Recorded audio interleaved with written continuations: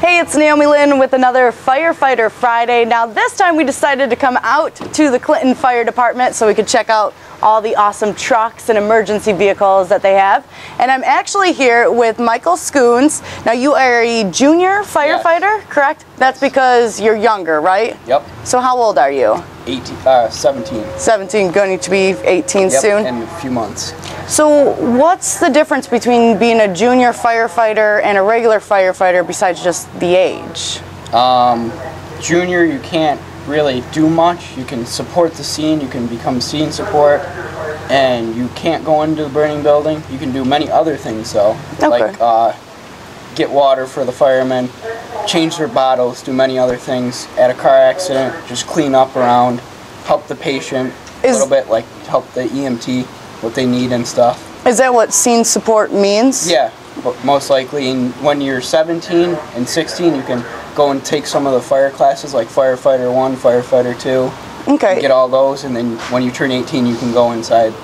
Now, Firefighter 1, I've heard from other firefighters that we've done interviews, that is like the training for interior stuff, right? Yep. So you can get all your training done, well, maybe not all of it, but you can get a lot of your training done at a younger age, so you can jump right into it. When you turn 18, you can go inside. Oh, wow. You know, what first got you interested in firefighting in the first place? It's a family tradition. I know we did talk to your brother, David. Yep. So he does it. Your dad does it as well. Yep. My uncle, my cousins. Yep. So everyone. Oh, yeah. Pretty much you've grown up around firefighting. Yep. Come around the firehouse when I was little.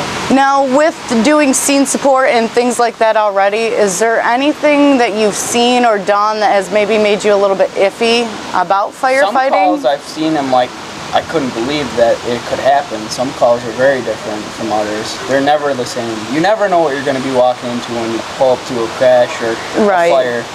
Yeah, and it's always different.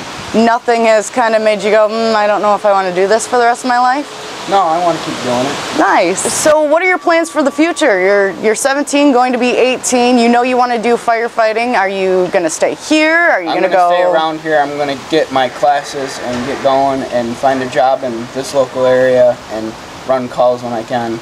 Nice. And get all my classes. So. Well, Mike, thanks for joining us today for Firefighter Friday. And you are one of the youngest firefighters that we've talked to so far. Really? And it's really exciting to see someone young getting into firefighting and knowing that that's what you want to continue to do.